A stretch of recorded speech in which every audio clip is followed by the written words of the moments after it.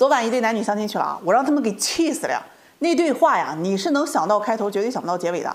下面这些对话呢，是根据两个人相亲回来啊反馈整理出来的。男方先到，女方后到的。到了之后啊，这男方就让人家女方点菜嘛，他就好嘛啊，点了一堆啊，6个人都吃不完的量啊。男方当时心里有不爽，但是也不能说什么呀。主要就是这两个人的对话。这女方一上来就介绍自己啊，说自己是年薪10万，要求男方年薪在30万以上，这没毛病吧？男方一听啊，表示认可，点点头啊，没毛病，优秀找优秀的嘛。女方就问男方你年薪多少，男方就说啊，1年50个左右啊，2家店铺，收入啊比较稳定。女方非常满意的点点头啊，我目前有一套房子96平，30一厅啊，希望男方的房子比我大，不能够有贷款，这要求不高吧？男士一听啊，要求不高。然后呢，这姑娘就开始问男士的房子面积多大呀？人男士就直接就说呀，从小住别墅，家里还多套。哎呀，姑娘一听心里非常开心啊，接着介绍说呀，自己的车是20多万，希望男方的车是 BBA 系列，至少50万以上。男士一听，哎，要求非常合理，没问题，我的车是保时捷卡宴，平常代步用。那姑娘心里美得要命啊，言谈举止都温柔了很多。然后就说到自己的家庭，这姑娘说自己的父母是双职工家庭啊，有退休没有负担，希望男方的家庭啊是有一定的经济实力和社会地位的，而且最好是有一定的固定资产。男方听完非常自信的讲啊，我父母从商多年，名下2个厂子，200多号员工啊，资产还是可以的。姑娘听完非常满意啊，开始夸男方，哎，你这人很优秀又低调啊，从我见你的第一眼开始我就很喜欢你了。然后就问男方，你对我感觉怎么样？好戏来了啊！男士这个时候就反过来问这姑娘了，你多高呀？他说162，男士说个子有点矮，我喜欢168以上的。又问你房子有贷款吗？女方说呀，有贷款，每个月3年多，还有20多年没还完呢。男方一听，那不行，这贷款呀变成了婚后的债务，我还得给你还呢。女方赶紧说不需要，我用我自己的工资去还。男方说呀，那也不行，你的工资那是我们的婚后财产。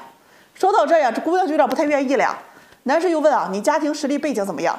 当地有没有点关系啊？姑娘说没有，父母都是普通打工一族啊。男士一听表示为难呀，那不行，我父母经商啊，多少得需要女方家有点关系啊。两个人啊就说到这儿的时候，这姑娘就有点着急了，那你这是没看上我是吧？男士一听啊，没有啊，姑娘你这性格直爽，还是很讨人喜欢的。又问姑娘是属什么的，姑娘说自己属马的。男士听，哎呀，算命的说了，我们俩属相不合呀，那算了吧，不合适。接着起身就跟姑娘说呀，这顿饭我是一口没动啊，我给你 AA， 剩下你自己去买单吧。说完转身就走了，把这姑娘给气的呀，找我告状啊！我听完之后啊，你让我说啥？兴你一上来各种要求，不兴别人提了，明显就是你太势利，男方故意找茬看不上你啊！有些人找对象，你知道从来不看局势，上来一副就是高位者姿态，只要求别人有什么，从来不看自己能提供什么。你手里的筹码取决于你利他的条件，自身价值能够为他人服务多少。一相亲就牛叉哄哄的，以为多大能耐呢？年龄越大，脑子还越不聪明。国庆放假多少带点气儿啊，宝，散会。好多伙伴跟我说呀，哎呀，姐姐啊，你每天都吐槽一些七了八怪的，怨我吗？这世道啥情况没数吗？那王八都离职了，信息都没了呀。咱今天就给你们分享个相亲成功的故事啊，你们得记住一句话，幸福的故事都是一样的，只有不幸的故事呢才千奇百怪。去年夏天的时候，有一个姑娘来找对象，我印象特别深啊，那是我做婚恋这么多年头回遇到一个3观非常正的女孩子。96还是97的啊，私企上班，大专学历，长相就是那种一看就很单纯的人。她来找我啊，主动跟我说自己家条件不好，父母都是农村的，家里有个弟弟，但是因为年龄大了，不想家里担心，想找个对象。你跟她说话就感觉到那种很淳朴啊，很朴实的感觉。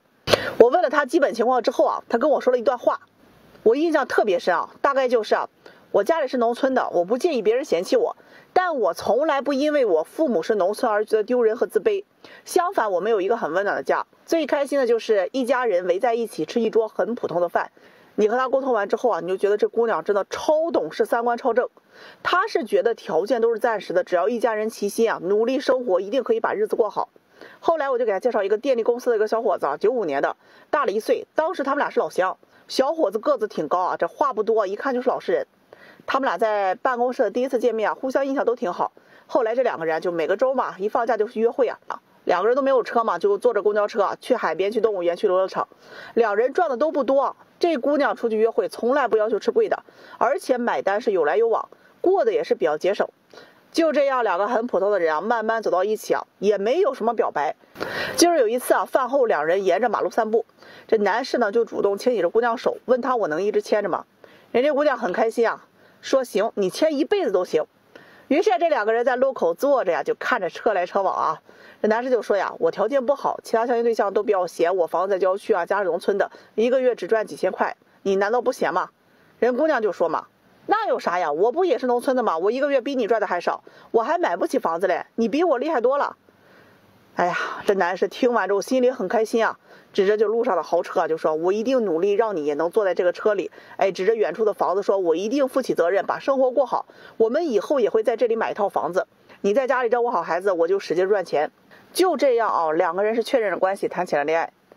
生活当中啊，两个人是互相帮助，遇到问题会很耐心的问彼此的意见，两个人从来没吵过架。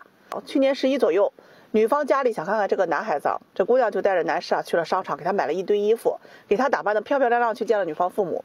人女方父母也没有问很多关于车房的问题，而是问了很多关于以后家庭的打算，说了女儿的缺点，希望能够多包容多担待，做得不好就跟家里人说。男士听了呀，很动容啊，和谐的家庭氛围啊，让人觉得我们就是一家人。后来这女方也去了男方家里，也见了父母，大家都很开心。幸福的人呢，他没有太多狗血的过程。年底订婚啊，这家里商议给彩礼的时候，男方父母说家里这边习俗啊是给3万8的，但是也不想亏了女方，给了8万8买了3金。女方呢也给男方的父母买了2身衣服和鞋，给男士也买了金戒指，陪嫁了6万6。订婚完呢，两人就去领了证。这个准备正月回村里啊是办婚礼。很多人问我啊，哎呀，你这边奇葩的怎么那么多？那是因为幸福的人都很低调，他们的故事从来不狗血，只有平凡和普通。也正是这种很平凡的生活，确实让大多数人都很羡慕的。我能让有些找对象的人给气死啊，一点数都没有啊！说我不想谈恋爱，实际上是谈不到180，又高又帅又会穿，有车有房有存款，温柔体贴情绪稳定，哎，少年感爆棚，爹系又深情啊，表面坏坏，背地搞纯爱，打直球会撩人，情商高，浪漫又踏实，隔三差五礼物不断，有能力有潜力的人呐。哎呀，有一个女孩子未婚啊，34岁了，长相还可以啊，6分左右吧，过了年级了，跟我说要找对象，离的就行，只要不带孩子。问他要求吧，他说人好踏实就行，但是他工作在事业单位，多少这男方条件别太差就行。给他介绍一个男士，38岁，离异不带女儿，自己和别人合伙开了个公司啊，年收入在50个左右，有车也有房。哎呀，他一听啊，觉得还行啊，照片一看，哎，不丑，同意了。男方一听呢，也愿意，毕竟人家离异还能找个未婚，这心里啊多少也很开心啊。两个人昨天晚上去约会去了啊，今天啊，给男士吓得呀搞不了。根据这男女双方的描述，我给你们还原一下这个过程啊。就昨天晚上这饭店是男方订的，这男士啊先是开车去接这个妹子啊，人妹子一看，哎呀，国产电动车呀，一问10多万，再一问这车都5、6年了，那听完脸一黑啊，全程不怎么搭话。这个男士啊心里略微有点不爽啊。到了饭店之后，这男士就直接跟服务员说啊，订了团购餐，500多块钱两个人，我觉得还行啊。人妹子不愿意啊，意思是约会你还订团购啊，这个脸就直接要黑到底，玩手机去了。这过程给男士整得挺尴尬啊，传说大龄女不好搞啊，直接他就搞不了，就想跑。后来想着这钱都花了，得吃饭呢。人妹子啊在吃饭的过程当中呢，先是问了男方的这个工作内容还有收入之类的。男士就说啊，自己做公司啊，做贸易的，一年几千万的营收啊，利润呢也有几百个了。哎呀，姑娘一听啊，态度立马变了，喜笑颜开，说话也温柔了。哎呀，你能赚那么多钱，那很有能力啊。这男士说啊，这公司是好几个股东呢，我占的是最少的，也就一年分个40、50万吧。这妹子听完略微有点失落呀，说着啊，但这40多万一年也还行吧，虽然不高，但是生活还可以啊。男士听完这内心戏啊，搁这收入想当年的95后都在追着谈，你还在这挑我，还可以。姑娘又问这男士啊，这房子，那男士说呀，原先3套，这离了婚给前妻1套，自己留了2套，没贷款，父母还有2套。听完人妹子的脸呢又开始好看了啊，又开始主动给男士夹菜，和男士啊有说有笑的。两个人啊这前面还行啊，重点是在后面啊。唠着人妹子就开始啊问这男士啊这父母条件。男士就说啊，这个父母每个月都有退休金1万多，每年呢他也会给父母3到5万的零花。哎呀，姑娘听完就开始夸男士啊，还是你有能力啊，你看我一个人在外面，这父母都是农村的，我都没钱给他们，不过呀以后我条件好了呀，每个月都会给他们4、5千，你说对吧？哎呀，男士听完吓得也没敢接话，这不就是试探男方能不能给他钱吗？他就夸了这个女方啊真孝顺，赶紧略开话题啊，就问了女方的工资啊和工作。人这姑娘自己收入多少没咋说，把公司是夸上天啊，一年流水就几个亿等等啊，给男士给整不会了。好嘛，你说公司还是说你自己啊？好在这姑娘又说回来，说自己目前做销售的啊，一个月1万多点，属于公司的佼佼者。哎呀，我还年轻啊，这以后的发展空间大得很呐。当然呢，如果结了婚啊，我是不建议做家庭主妇的。既然牺牲了我个人利益，那肯定男方这多少得给我点保障吧，不能低于我的工资，对吧？哎呀，男士一听啊，这又来试探了，又没敢答话呀，赶紧说对对对，女人当家庭妇女啊，肯定也不容易啊。然后反问这妹子，那你一定会做一手好饭吧？人妹子一听啊，我收入都在这摆着了啊，那肯定订外卖啊，我不会做饭，而且啊条件好了，那出去吃还方便。哎呀，男士听完直接愣了啊，从这个时候就多少有点不愿意了呀，有点觉得呀，这女方是又懒又馋啊，只进不出。然后这两个人就聊一聊兴趣爱好之类的啊，就聊到了旅游。人家姑娘说呀，提出每年想出国旅游一次啊，国内容不下呀。